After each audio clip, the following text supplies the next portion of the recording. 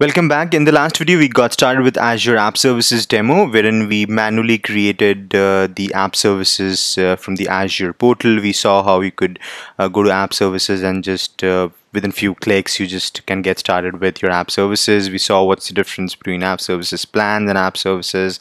And then we saw what are backups, how backups are configured, deployment configuration, slots, center, and a lot of cool features. But all those were majorly manual, and we wanted to make sure that we also learn how you could just automate your infrastructure provision. This is primarily an underlying infrastructure, and we wanted to make sure that we also learn how you could create use some sort of automation and then create your app services rather than clicking through the GUI. So what we're going to do is there are multiple ways. You could use the APIs, you could use the Bash, PowerShell. However, if you're coming from the infrastructure background, Terraform is one of the highly sought after tool which kind of takes care of the infrastructure, and we would highly recommend you to use that. So what we're going to do is we're going to create the app services, which was done manually in the last video. We're going to do that using the Terraform. We're going to create app services and plan and a lot of those cool features. So let me pull up my terminal. So I'm using IntelliJ. I'm using the open source version. Either you could use IntelliJ or Visual Studio Code Editor, whatever is deemed appropriate. I'm using IntelliJ because it kind of comes with auto completion feature and a lot of other cool stuff, so that's why I'm using it. So feel free to use any of your code editor. What I'm going to do is I'm going to create two new file, main.tf and probably var.tf, variable.tf. that's for Terraform. And if I go to my main file, what I'm going to do is I am going to just start writing my configuration. Provider going to be Azure RM, and then with the latest version of Terraform, you're going to use the feature as well. And now I'm going to create the resource. Remember, we created the resource group first in our last video, so I'm going to create the Azure RM resource group first. Resource group, and give it a tag, probably RG, and then give it a name as location, which is going to be var.location. Name going to be var.app service name, and then recovery vault service. If we by mistakenly chosen the wrong one, so I'm going to use the resource group. Yep, that's what I want, and I'll probably remove all of them. Yep, and these are the two tags, or rather variables, I need. I'm gonna add them, and I'm gonna pick them up and put them into the variable section. Yep, I'm gonna fill these up later once we have all the variables defined.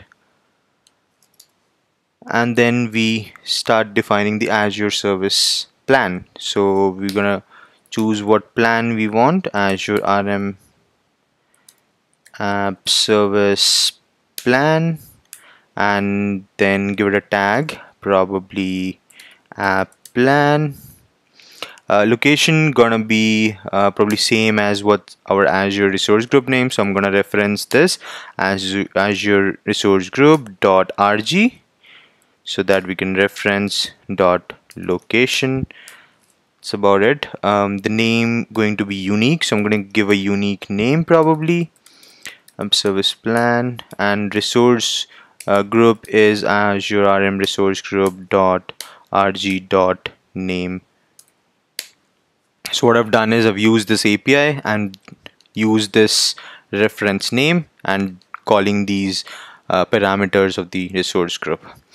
Size, the standard size is SKU is going to be standard, and then S1. In case you're wondering where you can get all these config information, you could go back to Terraform documentation, which is open in front of me, and then you could just explore through all of the argument reference which you need to. We're not going to use all of them, but there are a plethora of options available, so you could just use them basis on your organization need.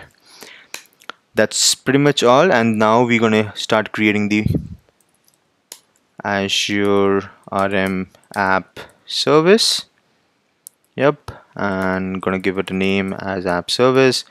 The plan ID, we need a plan ID, which is going to be, now we're gonna use the reference of our plan ID dot ID.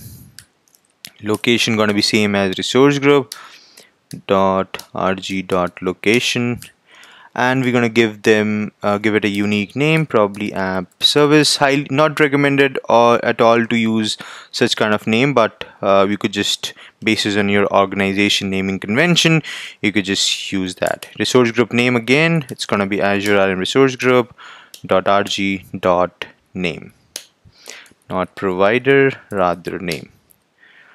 Alright, and since we're kind of using a .NET, you could use Linux, and you could use not Linux, but you could use any of your language, Ruby, Python. I'm going to use a .NET, so I'm going to use this as a site config, and underneath the site config, I'm going to have a .NET framework version, which is going to be version 4.0, and then I'm going to enable the debugging.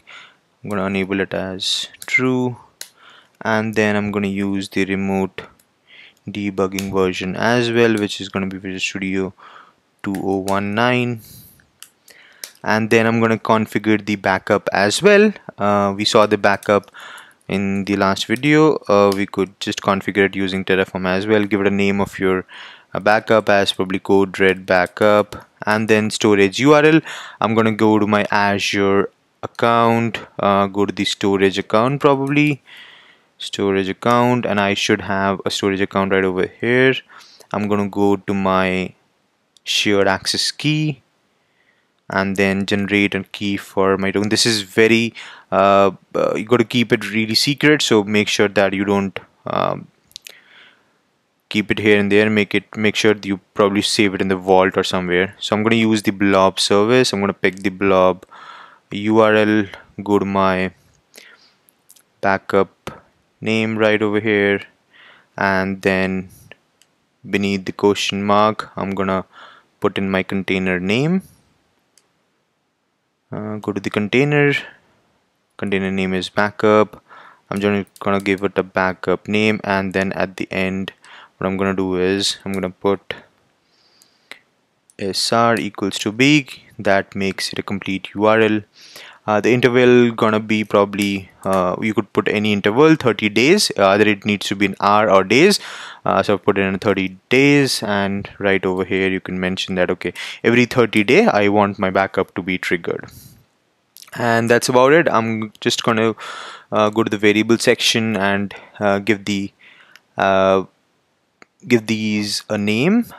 This was a resource group name, so Azure app serve RG.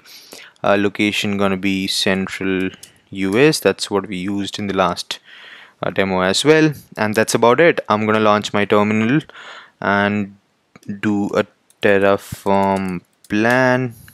Before that I need to do it init so that it downloads all the packages and dependencies for us. You will notice that it's downloading the Azure RM module from HashiCorp site with a certain version, and now you are ready to run Terraform plan. That's going to give you what are the resources Terraform is going to create. That's going to be primarily 3 resources, I believe: resource group, app services, and app services plan. So it's going to create 3, and those going to be your resource group, plan, and then app services. If you go to your Azure account and go to app services, you would see that there are no app services at the moment. We deleted the last one because that was incurring cost. So what I'm going to do is I am going to do an apply with an auto approve, and this is going to start creating the infrastructure for us within few seconds. We're going to give it a few seconds so that it starts creating the infrastructure, and we should have the infrastructure right popping up here.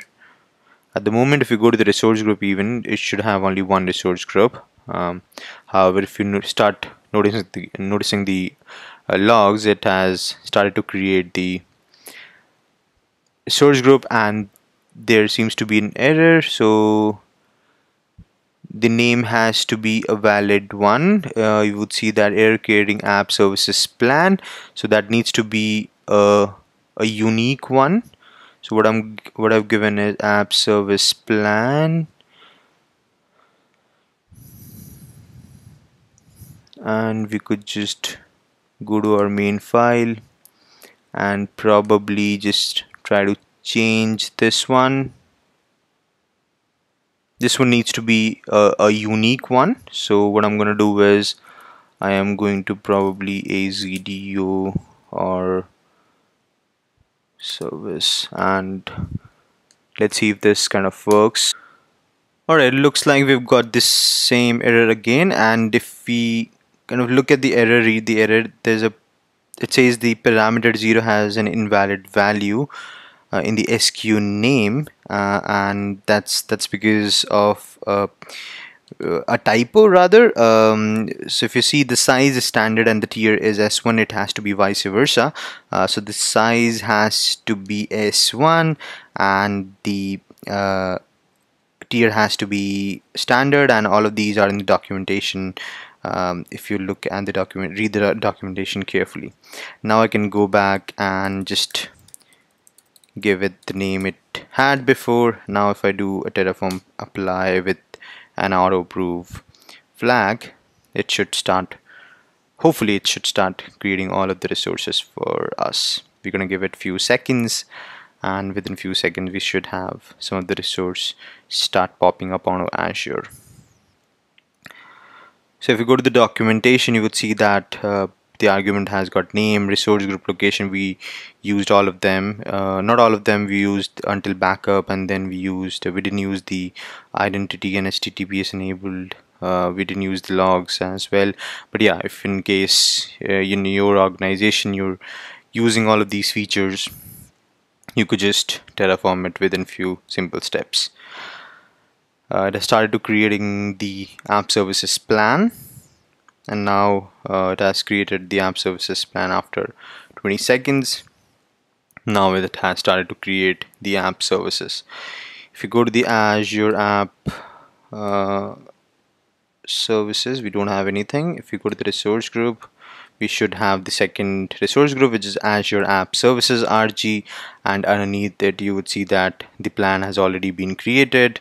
The app services is still being created. If you go to the plan, you would see all of the information about your app services plan, which plan it is and how many slots are available. Let's give it few more seconds to app services.